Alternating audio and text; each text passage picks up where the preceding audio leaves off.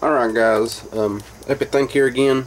This is going to be my first review for my new videos for my channel.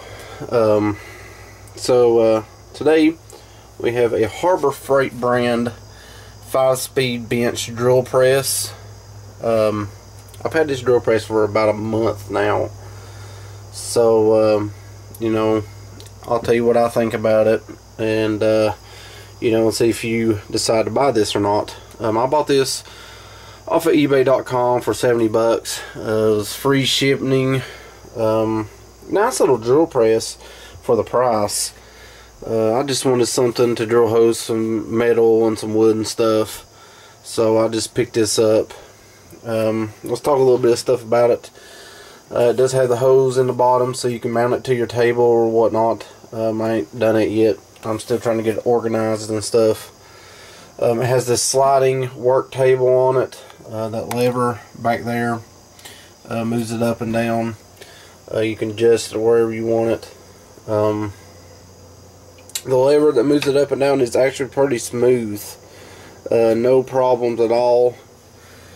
The depth gauge, this is how deep you want it. I mean, it's simple, but it works. I can show you. It works very good. Works very well. And you also have a work light, which is pretty cool. I thought that was a good addition to it. And then it is belt driven. As you can see, it is belt driven. You know, I really didn't like the idea that it was belt driven at first, but you know, it's okay. It's got different notches there, so you can take the belt off and adjust the different speeds. That's how you adjust the speeds.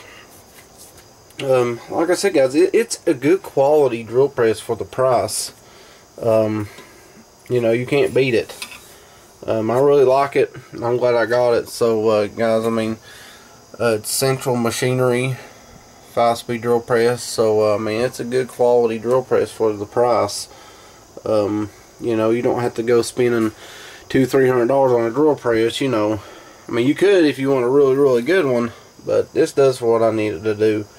It goes through wood. I've took it through some 2x4s and stuff like butter. So, and it goes through you know, some metal pretty good also. You know, it just depends on what kind of bit you got also. So yeah, guys, so that's the drill press review.